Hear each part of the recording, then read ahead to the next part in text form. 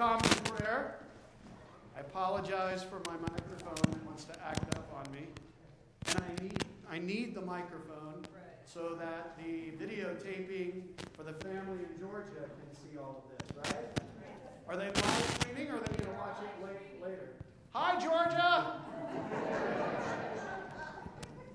Page 299 is where we begin.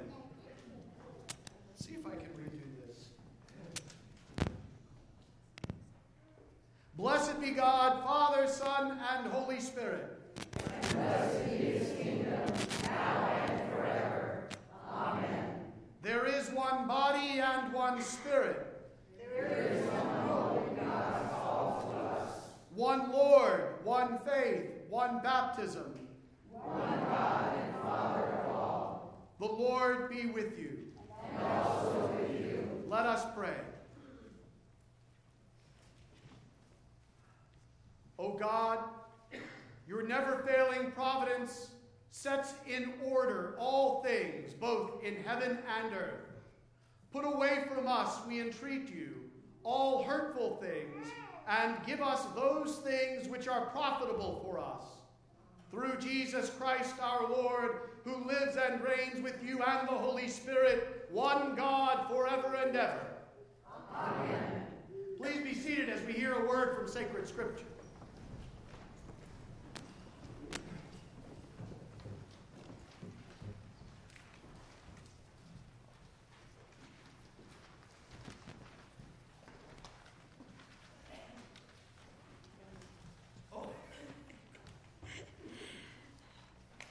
A reading from the first book of Kings.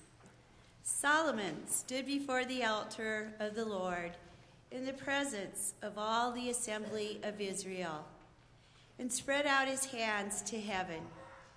He said, O Lord, God of Israel, there is no God like you in heaven above or on earth beneath, keeping covenant and steadfast love for your servants who walk before you with all their heart.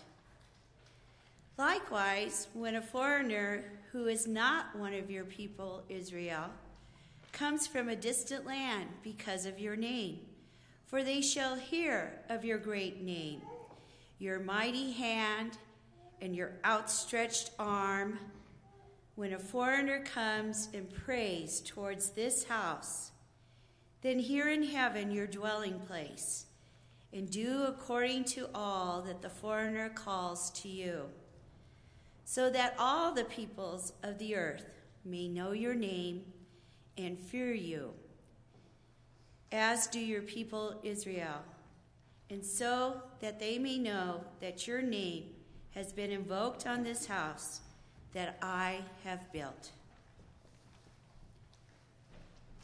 The word of the Lord. Thanks be to God.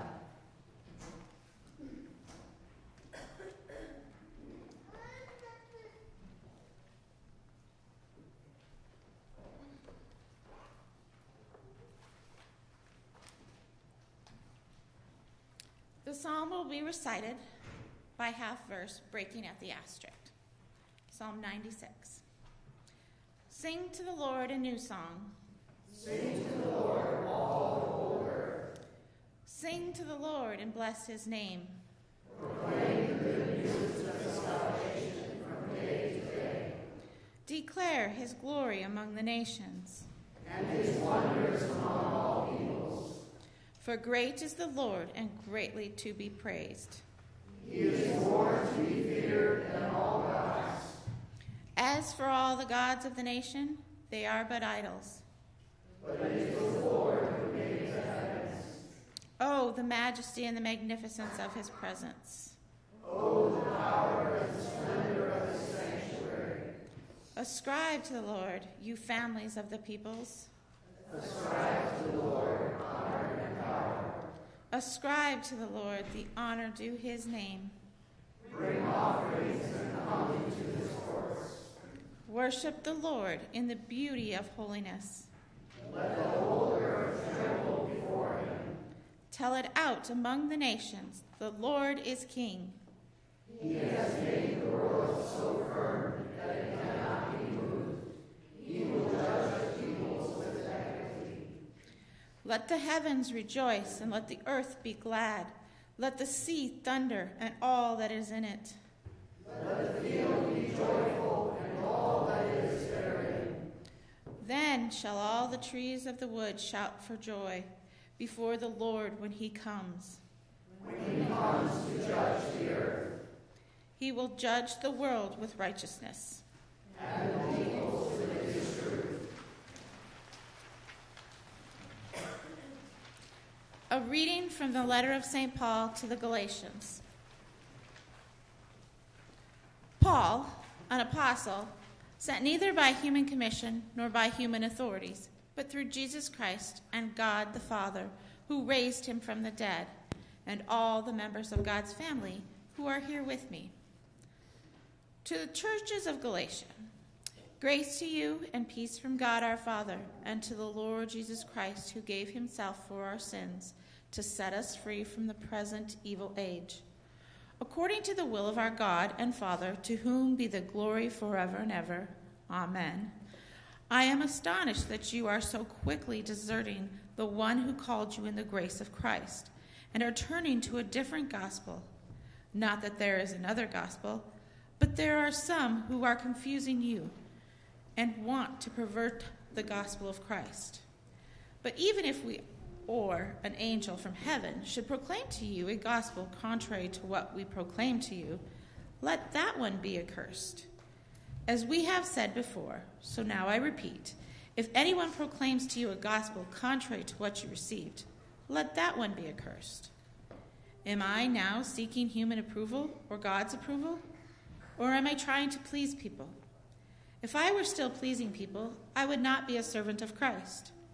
For I want you to know, brothers and sisters, that the gospel that was proclaimed to me is not of human origin. For I did not receive it from a human source, nor was I taught it, but I received it through a revelation of Jesus Christ. The word of the Lord. Thanks be to God.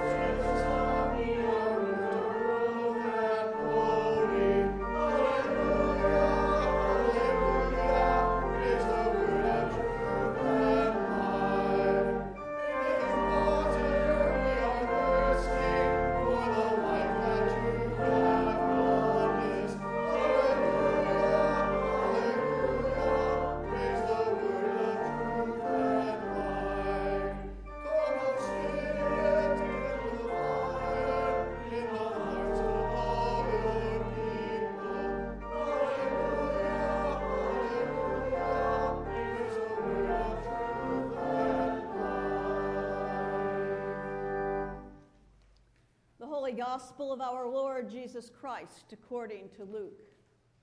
Glory to you, Lord Christ. After Jesus had finished all his sayings in the hearing of the people, he entered Capernaum. A centurion there had a slave whom he valued highly and who was ill and close to death. When he heard about Jesus, he sent some Jewish elders to him and asked him to come and heal his slave. When they came to Jesus, they appealed to him earnestly, saying, "He is worthy of having you do this for him, for he loves our people, and it is he who built our synagogue for us." And Jesus went with them. But when he was not far from the house, the centurion sent friends to say to him, "Lord, do not trouble yourself, for I am not worthy to have you come under my roof. Therefore, I did not presume to come to you myself. But only speak the word, and let my servant be healed. For I also am a man set under authority, with soldiers under me. And I say to one, 'Go,' and he goes. And to another, 'Come,' and he comes. And to my slave, do this, and the slave does it. When Jesus heard this, he was amazed at him, and turning to the crowd that followed him, he said, I tell you, not even in Israel have I found such faith. When those who had been sent returned to the house, they found the slave in good health. The Gospel of the Lord. Praise to you, Lord Christ.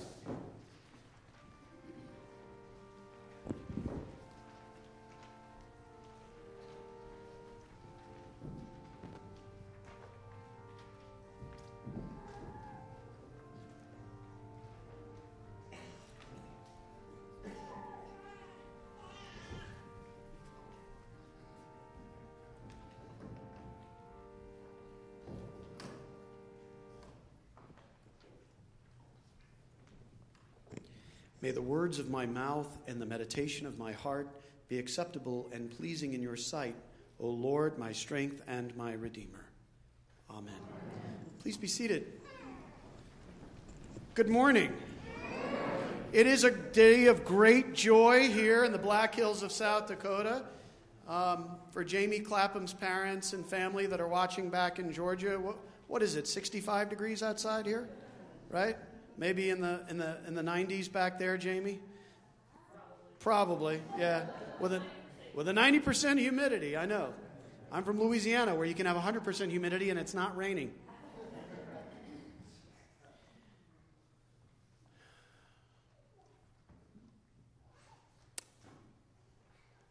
Acrimony.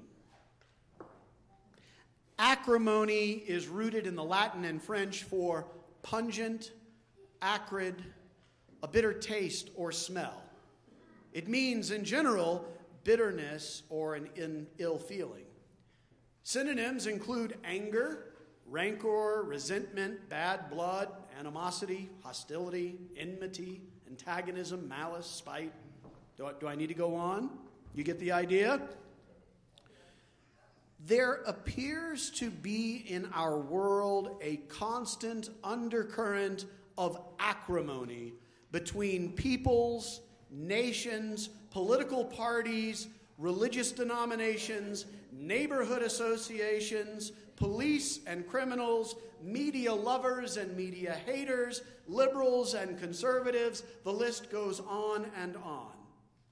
We don't need to look very long or hard to see lines that are drawn between people's differing opinions on subjects as far-reaching as taxes, opinions on President Obama's visit to Hiroshima, gun rights, abortion, LGBT bathroom rights, global warming, universal health care, race relations, drunk homeless people downtown in Rapid City, the Civic Center expansion, or if you want to get real specific, the stage curtain in the parish hall.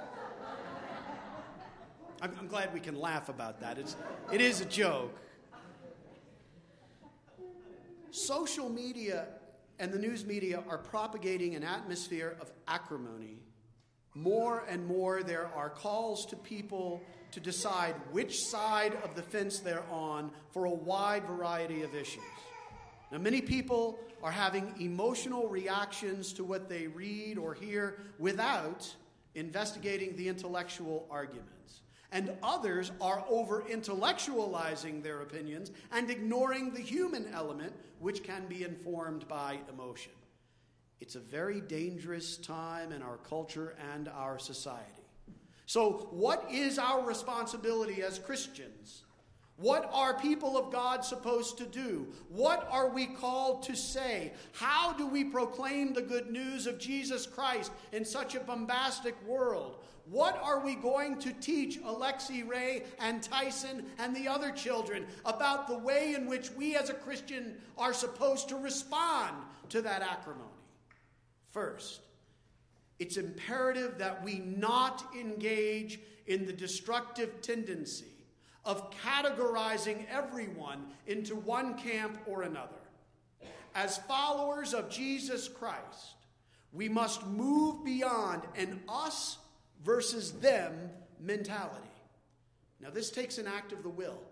This requires consciously being aware of the way in which we develop our opinions and our positions, but then also how we articulate those positions and opinions, and the way in which we allow ourselves to respectfully hear those with whom we disagree. We Christians are called to be leaders in the world for changing the way dialogue takes place. And how do we do that? Well, first and foremost, through prayer. Our opening collect today said this. It began, "O God, your never-failing providence sets in order all things, both in heaven and earth." That opening line of the prayer suggests that it's not us humans who will set things in order and make things right. It's God who does that. Now, of course, God can and does use human instruments and agents to help set things right, but those human instruments must possess the humility to know and understand that they are not the ones setting things in order. It's God who is doing it through them. The opening collect continues, "Put away from us, we entreat you, we beg you. Put away from us all hurtful things." See, right there in that one phrase, we're asking God to put away all this negativity, all this trash talking, all this acrimony. The prayer concludes, "And give us those things which are profitable for us." Now, profitable, of course, is not referring to asking God for a good financial year, though that wouldn't be bad, but to give us those things which are advantageous for us. And we are asking God for profitable things. Are we asking God for profitable things only for us? Of course not. We are praying for the whole world. And when we pray for the whole world, we put down our acrimonious attitudes and beg of God to take care of all his people everywhere, even our enemies.